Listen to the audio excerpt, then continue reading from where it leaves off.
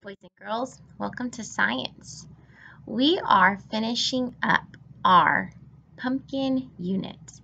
We've talked the past couple of weeks all about these really awesome pumpkins.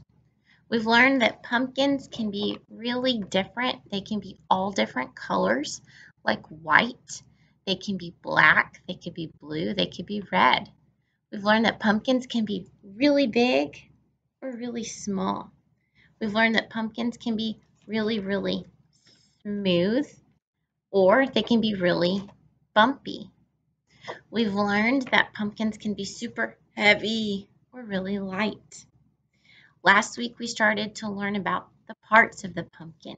And so we got to take apart a pumpkin. We got to see that on the outside of a pumpkin, they have skin.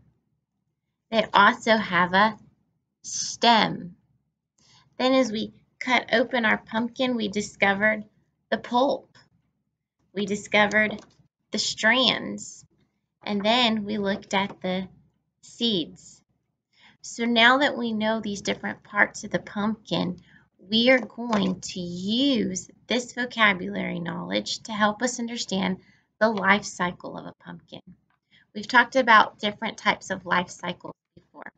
We know that every living thing has a life cycle. It's what helps it grow. It's what helps it reproduce. It's what helps it continue to go and go and go. It's the life cycle. So what we're going to do today, we're just going to introduce some new vocabulary words. And then throughout this week, you're going to get to see how these different vocabulary words have meaning and they help a pumpkin grow. So as always, we'll review our word pumpkin.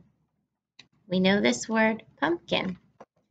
Then we also will continue to review the word seed.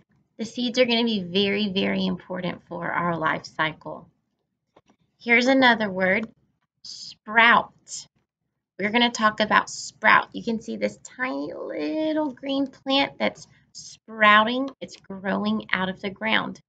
It's a sprout. We'll also use and talk about the word plant, pumpkin plant.